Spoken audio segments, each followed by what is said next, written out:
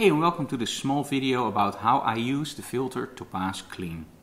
Now, a lot of people ask me about filters. Which filter should I buy? Which filter should I use? Well, there are so many filters out there. It's like buying shoes. You have to see if they fit, you have to walk a little bit with them, and if you like them, you buy them. That's why a lot of filters have like a 30-day trial area. If you don't like the filter, well, you will know within a few days, so you don't even need the 30 days. Now, I ended up with Topaz for a very simple reason. When I teach workshops, I have to advise my students about which filter to buy, and of course also which hardware to buy. And most budgets are limited. Now, when we look at skin is something that's very important in fashion photography. Some people like the Barbie skin, which I don't. I always want a little bit of detail in the skin. And some people like to do no skin retouching at all. But I think no skin retouching at all, well, you don't do that with fashion photography. You always want to do it a little bit. Just take the edge off. So I ended up eventually with, I think it was Imagenomic Portraiture, Nick, and one day I just tried Topaz Clean. I was looking at the price and I was expecting something that wouldn't do it as good as Imagenomic Portraiture or even Nick Color Effects, the dynamic skin softener, of course, from Nick. I ended up being totally surprised by the quality that I got from this plugin. I want to show you that in this video. Now, the first thing with skin is always first do a little bit of retouching without any filtering. The reason for this is very simple. If you do the filter, and especially with Topaz, you also add a little bit of texture. If you have to do retouching after that, it will show up in the final image. So first prepare the skin. Now I will use a healing brush. And I will never use a round healing brush. What I will actually do is I will make the healing brush a little bit like this. So this is the round one, and I will just press it in. Now it's a little bit easier to retouch, and to be honest, the end result, you will see a little less obvious retouching. So there we go, take away just a little bit of the problem areas in the skin. And they're not really problem areas with Sana, just stuff that I don't like. Okay, so now you see me retouching some stuff, and it takes time. What you can also do, so let's put everything back again, is use content-aware fill. Now, what I do for this, and this works perfect also if you have to do a lot of retouching with small areas. You go to your quick mask, and you go to your brush. And take a brush with a soft edge, and just paint over the areas that you don't like. So you're actually now selecting those areas. There you go. Let's say I don't like this, or this. Smoothen out this just a little bit. There we go.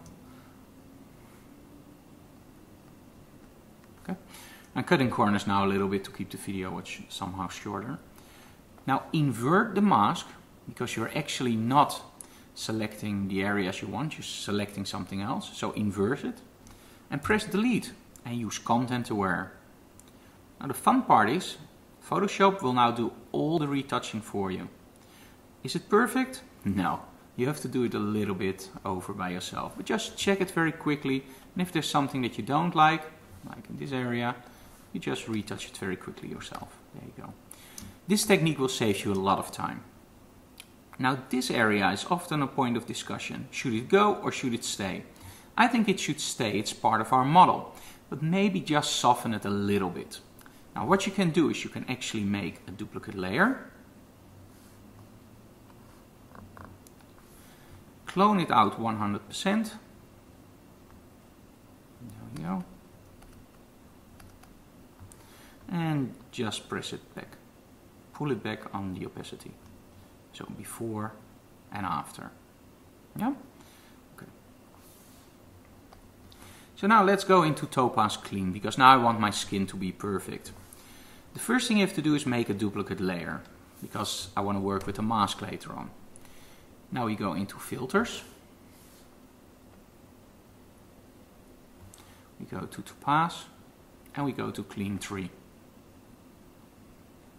Now the first thing you have to realize is there are many ways again to do the retouching. I don't want the Barbie doll look, I just want something that's a little bit less structurally than the original skin, a little bit more even.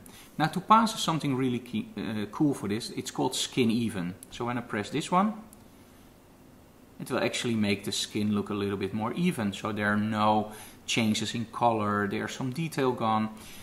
Now it's up to you how much you want it. So if you go to the original and you go to the preview, it's already pretty good for what I want. Let's say you want a little bit less. So you can play with the threshold. And you can play with the texture. Let's say I want no texture at all. And now you can see one of the strong points of the Topaz. This is the actually skin cleaning it does. It looks horrible, right? Now as soon as you start adding texture, now it's getting interesting, because now you actually get a feel of the original skin back. This is awesome when you shoot people that have a lot of different colors in their skin. So there we go. Now we have the preview, the original, next to each other. Okay, I like this. I don't want it to be too much. So press OK. And now it goes into processing. Now as mentioned before, I've tested a lot of different filters. And for the pricing, I think the Topaz Clean is without any doubt the filter to go for. And if you want even more control, you can still do that with your layer masking, like I'm going to do in a moment. So let's first do the processing. Okay, we're back in Photoshop, and as you can see, this is the retouched version and this is the original version.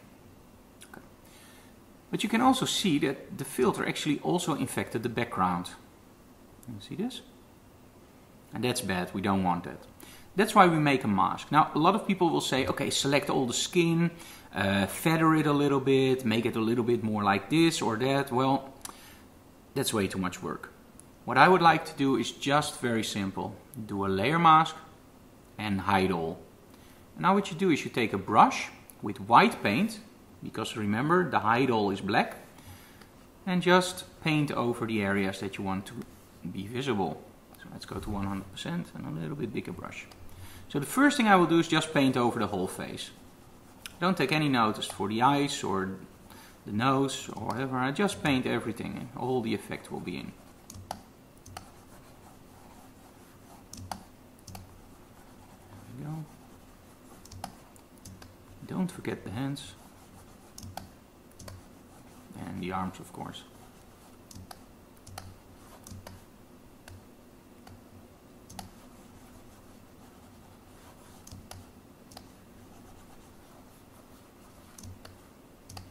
Now again, I have to say this is not a 100% professional retouch. I'm just showing you very quickly what we do with the filters.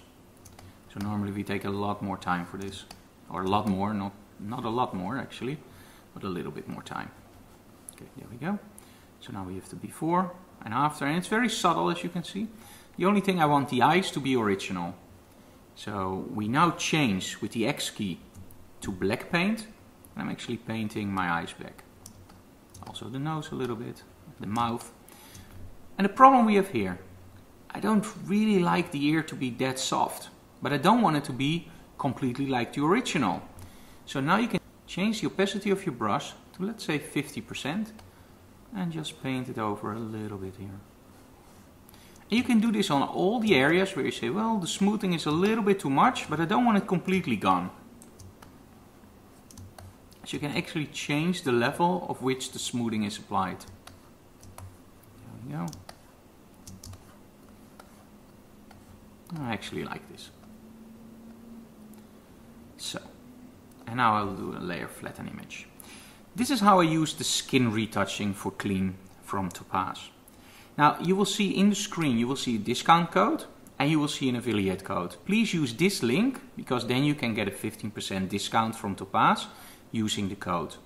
And in my opinion, there are many filters out there, and a lot of the skin retouching filters are really good, but they charge you a lot of money. Topaz Clean is a very cheap solution, and again, totally honest, it's the filter I use now for most of my work. So it's an amazing filter for a very good price, but remember to make the layer mask and paint it in, and play a little bit with the sliders. Every skin is different. So there's no setup that will work for every skin. But if you've done some, that's perfect. After that you can automate it for that model and just run the filter over and over again in that setting. If you have a new model, do it all over again, and then run it in automation. So thank you very much for looking, and follow the link and get your discount for Topaz Clean.